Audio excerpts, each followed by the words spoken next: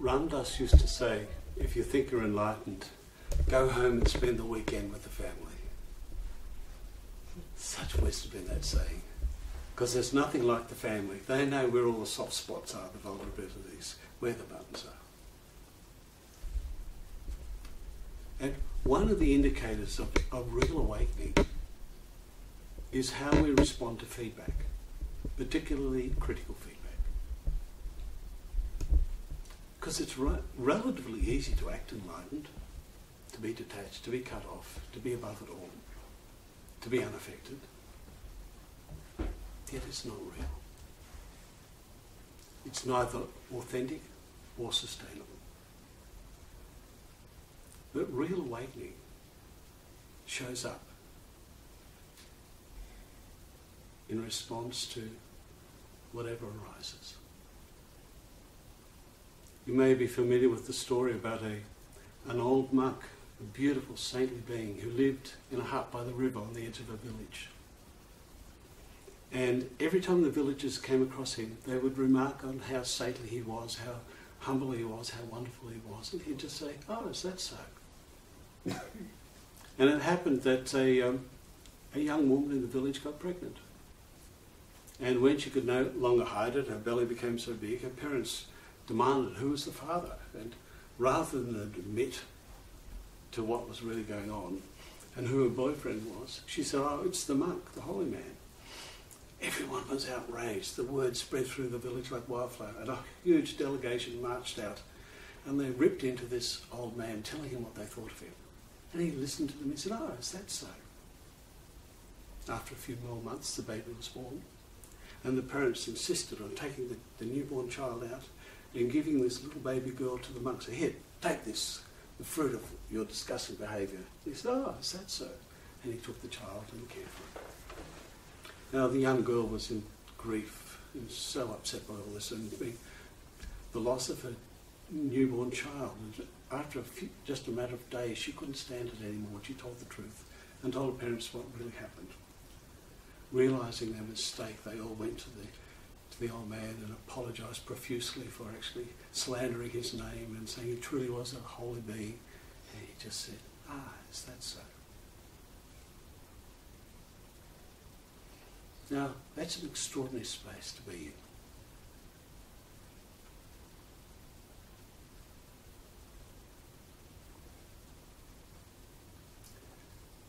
in. And for most of us, we understand the idea of that, yet behaviour is something else. It's really an information issue. There's always a gap between what we think, what we know, and how we actually show up.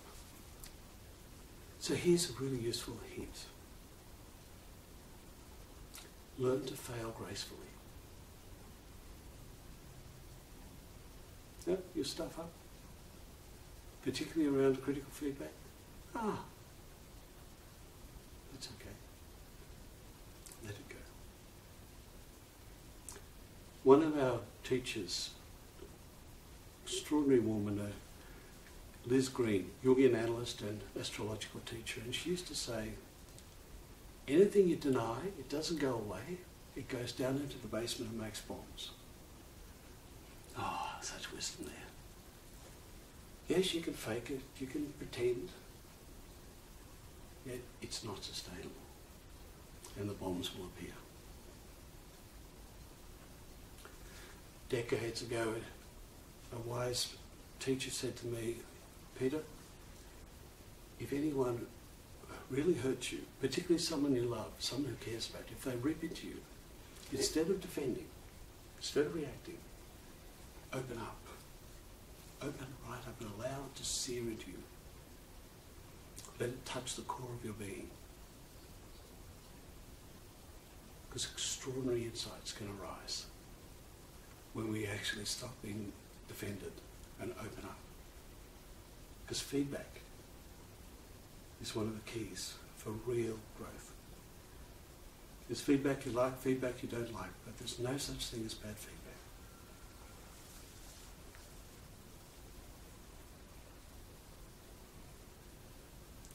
I remember riding my bike. I used to love motorcycling, and anyone who's ever ridden a bike knows that moment of flow when the bike, the rider, the sound, the wind, the road, everything just becomes one. And one day I was on a sweeping right-hand corner going into a freeway, just really laying in it, enjoying the flow of it, and suddenly a car just cut me off. Instantly that anger just arose. Then, hang on. He may not have seen you. Who knows what was going on in their heads? They didn't do it deliberately. So, okay, it's okay. Learning to fail gracefully. Catch yourself, forgive yourself, let it be.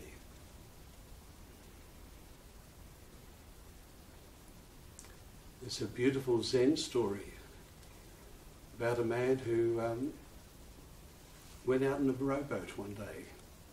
Beautiful sunny day. So he got in the boat and rowed into the centre of the lake.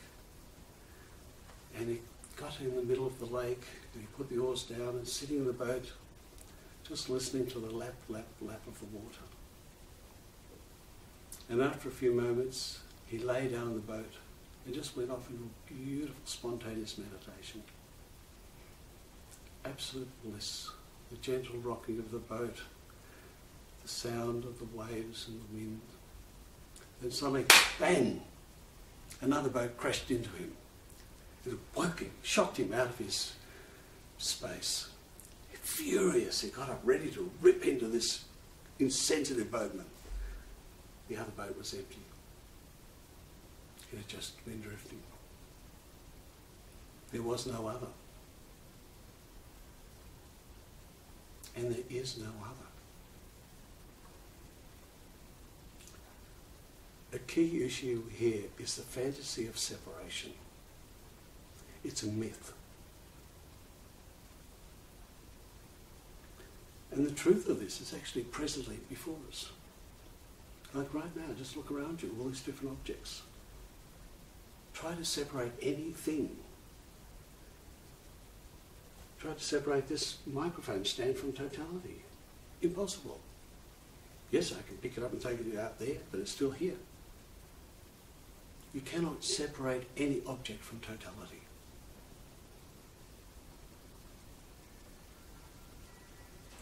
Everything is multisensory.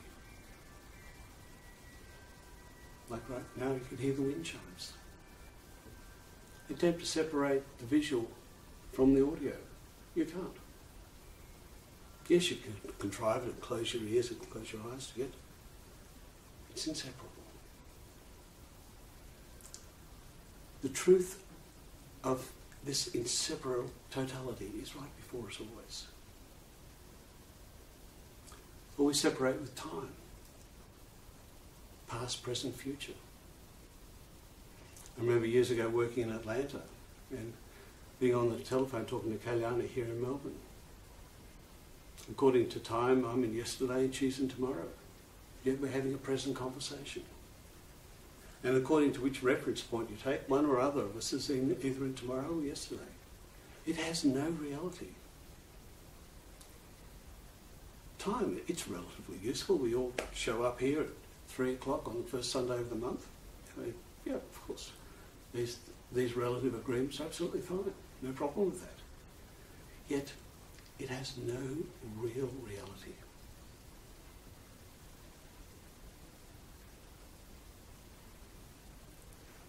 The world doesn't know whether this is Sunday or Monday or Wednesday. It's just this. Always separate with judgments. I like this, I don't like this, I prefer this, I hate that. I want to hang on to this, I reject that. These emotional separations of push-pull, loving and hating, grasping and rejecting, it has no actuality. What is simply what is, with a conceptual overlay. Or that separation of inside and outside. In here, this internal realm of thoughts and feelings and imaginings and memories and insights and upsets. Out there, objects and sounds and sights and smells and vistas.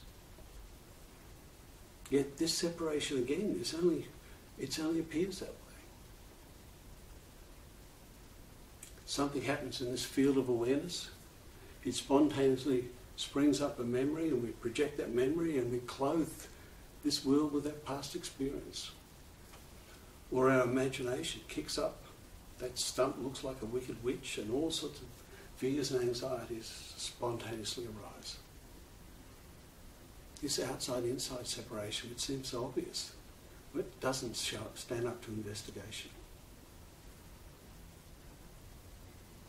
Or that fundamental separation of me and the world. It's simply not true. That this wakefulness, this presence, the thought stream, the objects appearing, the witnessing, they're not different things, they are one.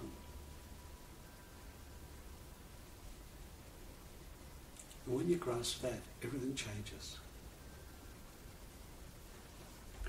Sailor Bob used to nail it so exquisitely with two words: intelligence, energy. Putting those two words together, everything is self-shining intelligence, energy, inseparable. There's a discipline called complexity science, or it's also called complex adaptive systems. This is the convergence of quantum physics, chaos theory, evolutionary biology, and systems thinking. And those four disciplines coming together open up this new extraordinary insight, which simply says the same things the ancients have always said. There's just this. And there's a key concept in complexity science, this word, emergence, which points to this spontaneous, self-organising, self-creating, ever-learning, ever-evolving, ever-changing system. And it doesn't matter whether you look at the way the planetary system works, whether you look at a social system of a group of people together, whether you look at a human brain with the neurons firing, or whether you look at abstraction and a mind, or whether you look at an ecology, flora and fauna interacting, or a weather system, it all operates the same way. These elements interact. Regularities happen. Feedback happens. The feedback changes the behaviour. Patterns arise. The patterns change the behaviour. And this ever-learning, ever-evolving system simply unfolds. Inseparable. 40 years ago, David Bohm called it unbroken wholeness. It's just this. When you grasp that, the world changes profoundly, because there are no mistakes. There are no accidents here. Whatever is appearing in the field is a beautiful, exquisite reflection of everything that is needed. So, anyone appearing in this field of awareness who's critical, how beautiful, open up. What is the living here?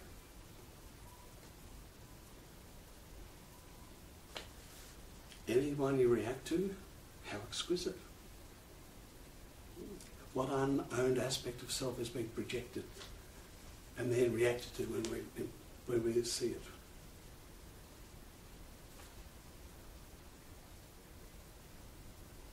The simplicity of this is extraordinary. Everything we need is always simply here. Just open up. Open up to the field. And notice the labelling, the judging, the habits, and then simply rest back as the field. And a particular window is to look in the places we don't like to look. A beautiful mythic story of the princess and the frog. When she embraces that ugly frog, he turns into the handsome prince. Transformation spontaneously happens. There's a book called Master Keys to Self-Realization. This was Siddhar Rameshwar, who was Nisargadatta's guru. Nisargadatta only spent a short time with his guru before he died. After he died, he and a number of other disciples compiled his lectures together. And there's this beautiful line. It says something like, after the self is realized intellectually, to fully realize this, make everyone happy. Because everyone is the self.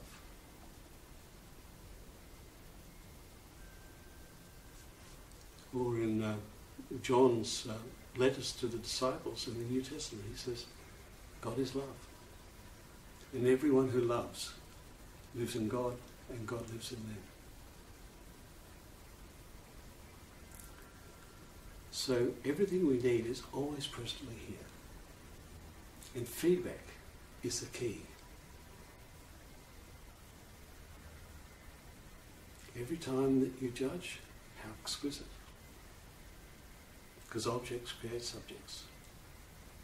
So where is the judging being here? Where is the reference point? Have a look. Every time you react to someone, how exquisite. What is unowned here? Because so often the key for transformation is in the place we reject.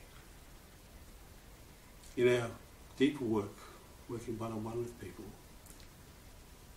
at some point or other you start to deal with the dark side, with the unwanted aspects of self.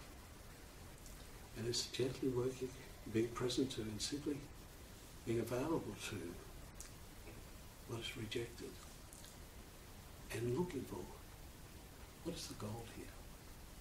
What is this unwanted aspect of self? And then inevitably some beautiful, exquisite, unexpected insight appears. Do you have suggestions on how to be more aware of it being one whole system? There's some practical things that can be done at any time. Just as soon as you notice labelling, stop labelling. Okay? Walking around, just walking without labelling. Because the memory machine just runs automatically. This is this, this is this, this is this. And as soon as you notice it, there you go. Just fail gracefully. Doing it again, that's okay. It's the gentleness is the key. Because you see it.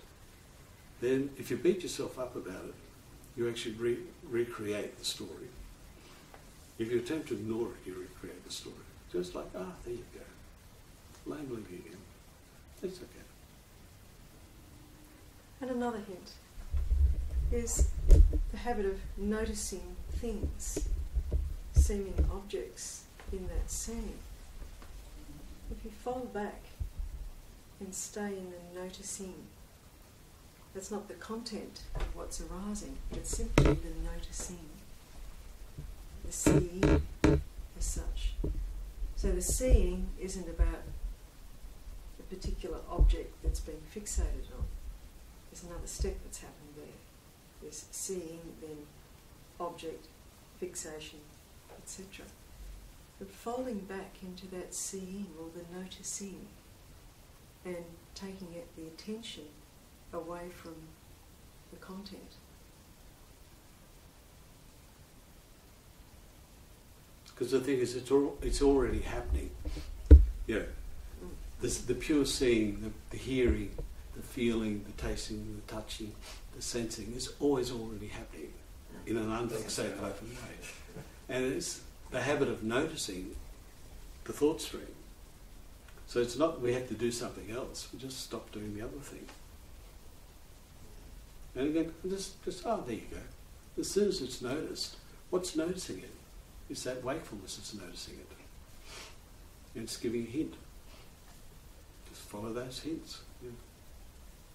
So could you say that's recognising, Yeah. recognising, as Bob says, Yeah. what's going on? Exactly. Yeah. And the recognise, it puts it beautifully, Mm. because it's already, as he says, already been cognised. Yeah. And it's being recognised. It points beautifully to it. Mm.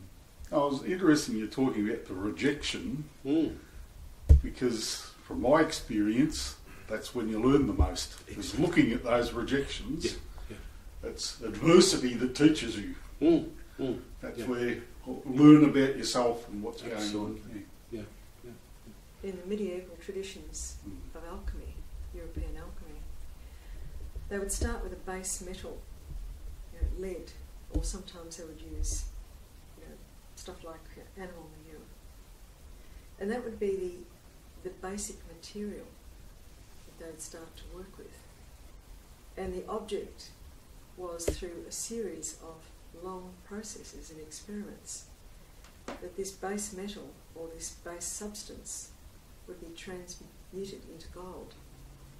Now, the actual work that was really going on was a profound psychological transition, transformation. That was really taking material, and the flask and the various other components in alchemy, was purely that in which to project the contents of the psyche as such, a device. And so that's that transformation is about the cleaning up as such, or the incorporating. But it's very interesting because that base metal, or the parts that are rejected, the lead or the animal manure and various other substances that we use, that base substance is actually what turns into gold. So quite often the stuff that's rejected, people identify certain things within them they don't like and they reject it. And as Peter said before, that quote, it just goes down to the basement and makes bombs. It becomes problematic. And then there's a lot of wrestling going on to try and stop the thought and stop the fixation, rather than just combing it out like you comb hair. So it is a non-issue. Because some of this stuff is housework, and some of it is just changing habits dramatically, like full stop or various other things. But some of it is actually requires a bit of housework because it's habitual stuff, and it can be very useful and very helpful without getting caught up in a great long process and spending years and years and years doing something that's essentially can be done far more economically. But it can be very useful to clean up a bit of this stuff. It's quite interesting. I've had a few dramas recently, and I was thinking the other day, gee, I've been out of control lately. And I thought, hang on, that's a profound thing. That's literally right. I am out of control. I'm not controlling any of it. That's right. Exactly.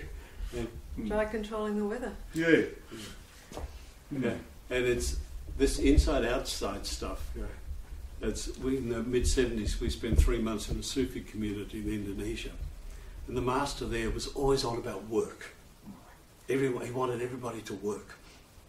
Because it's like, it's a healthy corrective to this internalising. And we often encourage people just to focus externally. Because it makes no difference, in, out, it's all the same.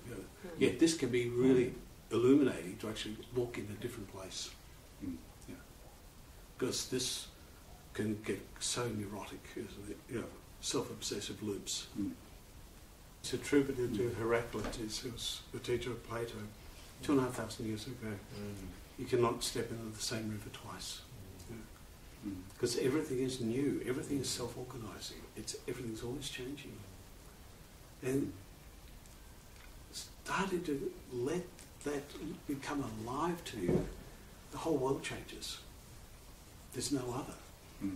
There's no accidents. So everyone in your field is there because they're you. There's no objective world out there, just as there's no objective self in here. There's simply this unicity. We think if bits of our existence weren't there, something would be better. Yeah. If there's something that's bugging you, like a person, you think if that person went away, but you can't, right? So the problem is not the person, the problem is you're thinking about that person. And just see that and change it. Stop it. The coins always have two sides and a middle. They're set. Can't do anything about it. They're just as they are. And this, in the Zen tradition, this beautiful metaphor that they're talking about this mirror mind, this extraordinary intelligence, and that it has this capacity to record everything that ever happens to you in your life is spontaneously recorded. And it is spontaneously replayed according to associations, whether it's internally or externally. And the exquisite subtlety is that what is replayed are traces. It's not the memories themselves, it's traces. And they just simply appear and disappear. Left alone, they just bubble off. It's when we fixate, when we start to actually buying into them, that they turn back into thoughts, back into memories, back and become present experience again. And such an exquisite hint here that just let it be. Something arises, left alone, it moves and disappears. Appearing, disappearing, reappearing. When you fixate on it, it seems to get worse, like it gets more heavier. We concretise things. Yeah. And you have to try and get it. But see, you let it go the first time. Yeah. But see, knowing that, Michael, knowing that, why continue? And again, this is this hint of failing gracefully. Because it's really an information issue here. We've all got more than enough information to get on with it. And, you know, there's those old habits. And just see them, see through it. And it starts to fall away. It starts to loosen. The knots loosen. Unraveling happens.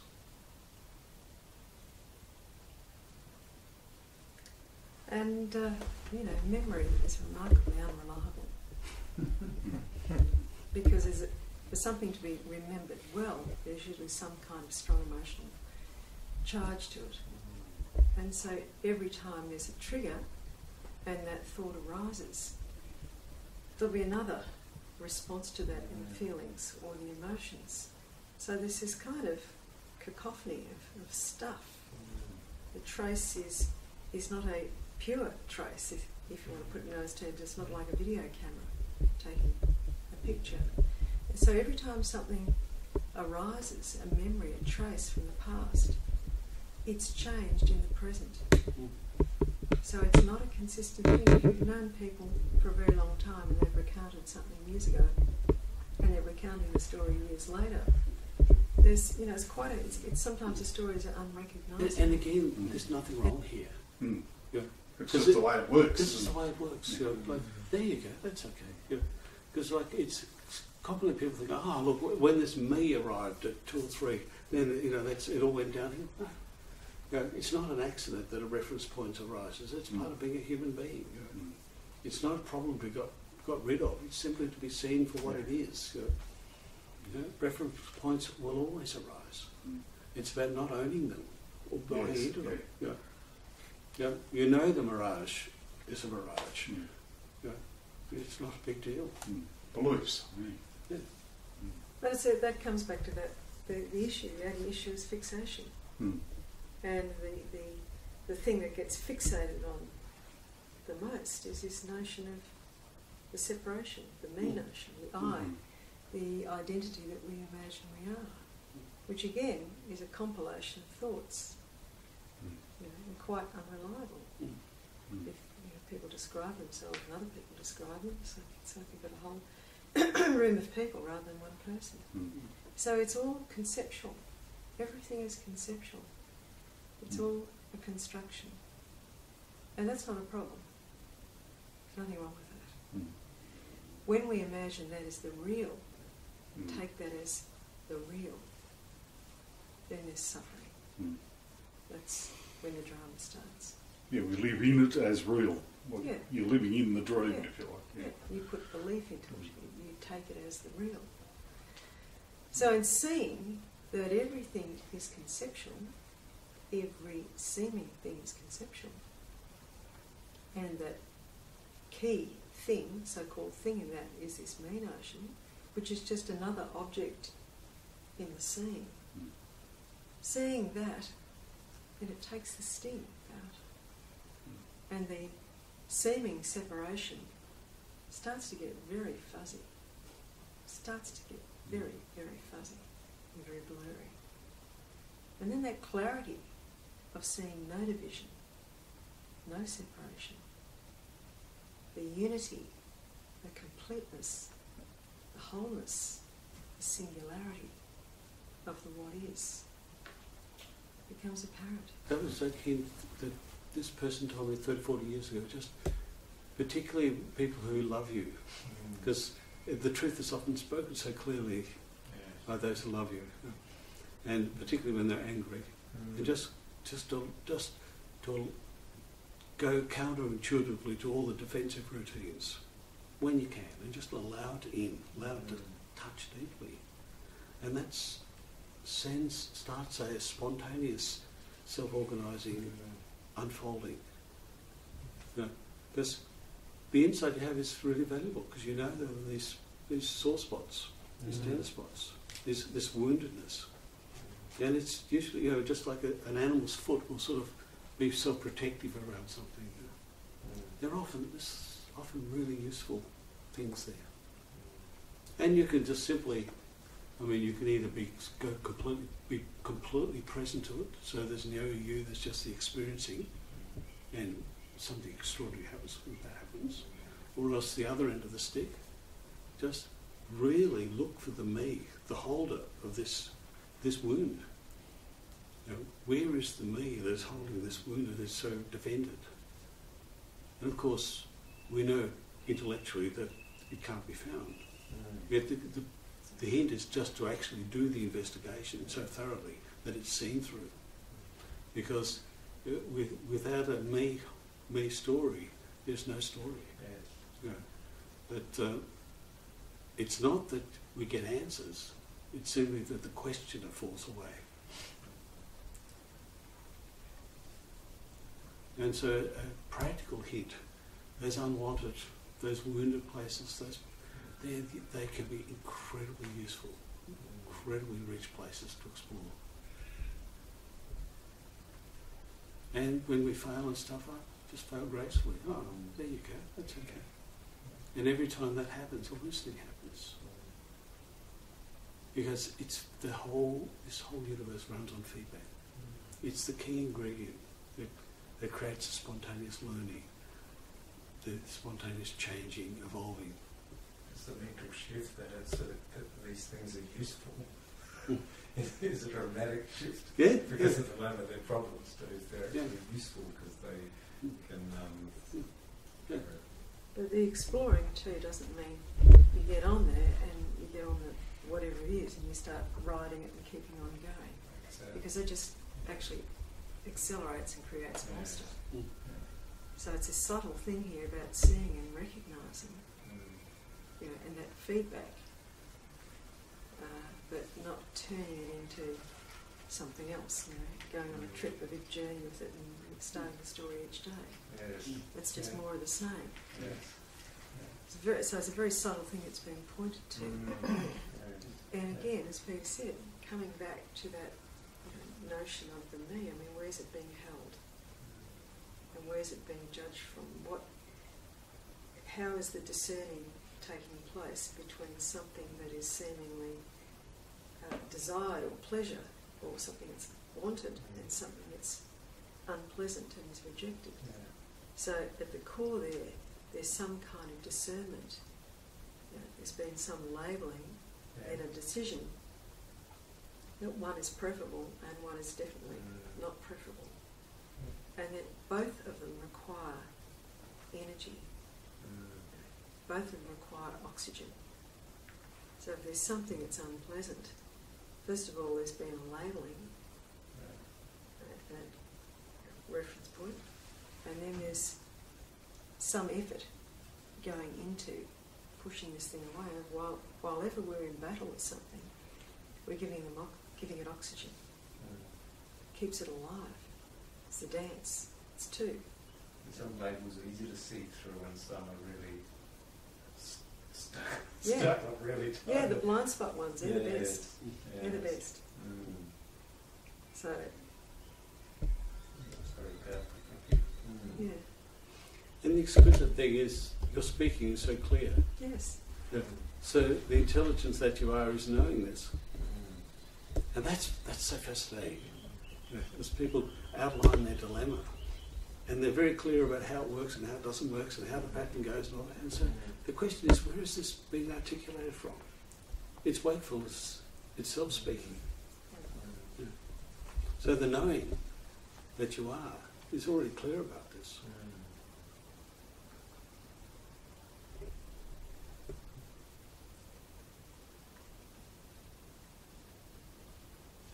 Yeah, I enjoyed a lot when in one moment there was no assessment of the moment before, and then in the next one after that there's no assessment of the one before. Just before that, I usually don't get past a couple, but it's good.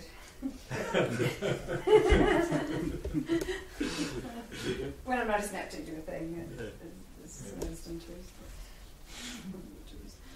Yeah, and stay in that noticing, rather than the content of the noticing. And it happens or it doesn't. I mean, that's the habit, is we focus in on the content, as we were just speaking before, we label it as something we either like or we don't like, and then we go into battle as if somehow it's real. And so falling back into that noticing, not the content that's appearing, but falling back into that spaciousness or awareness, relaxing back in that awareness that you are. And then content rises, content subsides, but if there's no fixation, if there's no interaction, if there's no wanting to kind of throttle the daylights out of it or hang on to it, keep it, just, moves and flows as it does out in the sky. I've very recently, discovered that everything is to be trusted. Which was a massive realisation. It gave almost like an acceptance of whatever is going on here is perfect. I don't have to do anything. And the thought that I need to do more, the thought that I'm not good enough, or the thought that I need to get there, wherever there is, really had me chasing this thing that I would never reach. And it just stopped. Because this intelligence is total. It's not necessarily just located here. It's everything, everywhere. Intelligence and energy. It's allowed also the grasping to subside. And from that place there was a deep wound that arose and a cry from within that I hadn't accessed before. It was lodged. And it's no accident we talk about the defended self and self-defense, because everyone has a wounding, and how exquisite is part of the human condition. And it's the thing that actually often encourages us to look and to be dissatisfied and to explore. This workshop I was at earlier this week, where the cry happened, from that place, these words just came out of my mouth. It wasn't even thinking. It was like, oh, they're laughing at me. It's just these words came out. It's like, fuck, where did that come from? And it was like a really early memory that I hung on to and created a whole life around. And that's, and again, we're always doing the best we can. Great decision as a young child. Not necessarily the most useful life decision, yet existentially absolutely appropriate as a vulnerable young being. Because when the cry happened, there was an actual group who had finished the breath work, and they were having a cup of tea, and I could hear them in the background just sort of giggling and talking. But then that came from that, and then the memory came back of where I decided back then to almost whenever I would then go back to a group to deny this, and when the words came up the other day of, oh, they're laughing at me, there was a decision to not have to deny this, to enter any group. So thank you for sharing that intimate stuff, because That's the sort of the material of allowing the woundedness to touch, be touched. Yeah. Because I suppose when I first came to Bob's talks, and it was almost like again a part of me that wanted to deny the human experience, and yet it's almost embracing it. It's not almost; it's the exact opposite. Absolutely. And this is the funny thing. It's like there's so many misunderstandings about this work. People think, you get free, you get detached. No, you get more connected. Empathy increases, openness increases, vulnerability increases, because when you start to get that you are everyone, how could there be a separation? Well, take this seriously, that there is no separation, that everything is self-organising, that everything is intelligent. It's not random or accidental. Your world is exclusively self-creating. There's a perfect reflection. Everything you need is readily available. And as insight offered to us is beautiful. Trust. Trust everything. Open up into it. Be available to it. Be vulnerable to it. If there's no separate self or protection mechanism, how can the universe be out to get it? Because that image of like when we, something happens and we try to suppress it, and it's like a character running away and another character chasing it, and you're both of them. Or the beautiful traditional image of like you have a blood stain on a cloth, and so you rinse it in blood to remove the stain.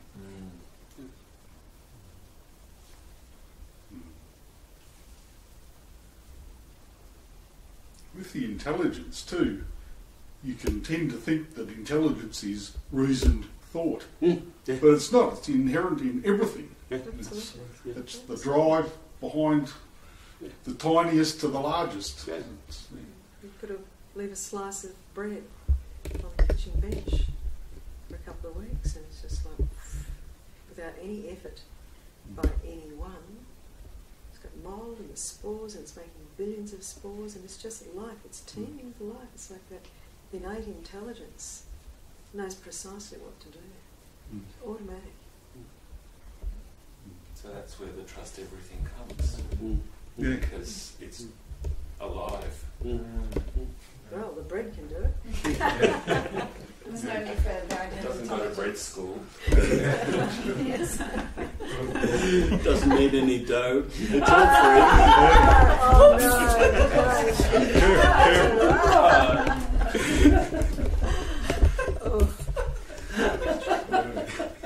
We can create all sorts of explanations and stories, and they're very beautiful. But coming back to the immediacy, let all that go. Just this immediacy. It's so still, it's so profound, it's so intense, it's so immediate. That's what we are. No corruption, no distortion. Nothing's been lost, nothing's been contaminated, nothing's been polluted. That essence that we are is pure, is perfect. And it's only the stories and all the other sorts of things that we've all been talking about today that takes us up into abstraction and away, seemingly away from that noticing. And all of this, of course, is in the content, and is the content of the noticing. So it's a beautiful expression, a beautiful manifestation. Everything is essentially that one essence, that one energy, playing and dancing like the trees in this manifestation, and is no different from that essence. Sometimes it can be taken that there is the awareness, the absolute, and then somehow through Maya or through confusion or illusion something else gets in the way. But there's no distinction.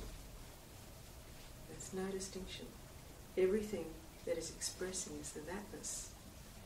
expressing in those particularised forms of form. And a great line from the Hinsing Ming,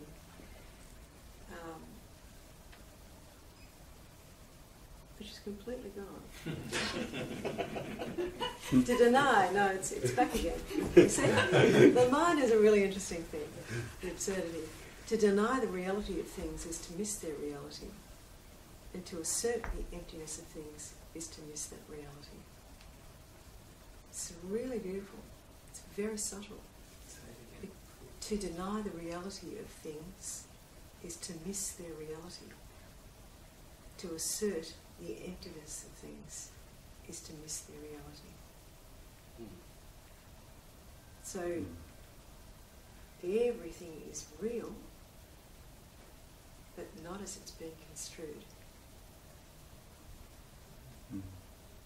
That's the tagline. So all teaching's an abstraction. It's conceptual. Mm. Everything it's said is conceptual. Yes. Conceptual, conceptual, conceptual. Yes. And there's no problem. Mm. You know? It's neither good or not good.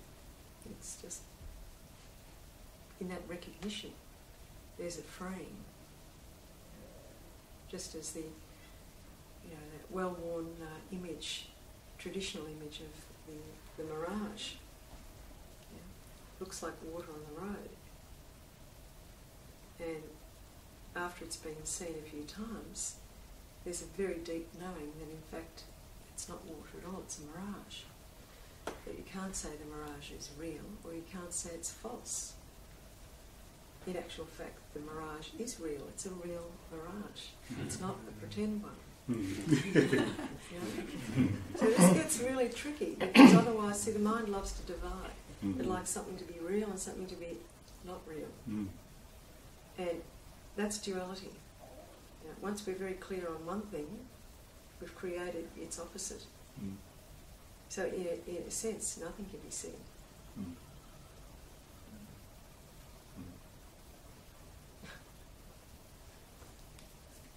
Yeah.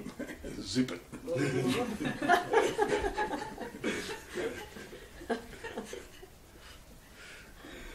Isn't that what Papaji used to say? Be quiet. Probably a very wise thing to say. You never zip in wrong places. But that's exactly it. And that, I think that was the moment I had earlier the week, was when all the chatter stopped, and it was almost like a conscious decision. Can I trust not to have the chatter? Can I let go? And will I be alive at the end of that? And in fact, there was just life after that. It was just, this is just happening. This is alive. Letting go and trusting are so together, aren't they?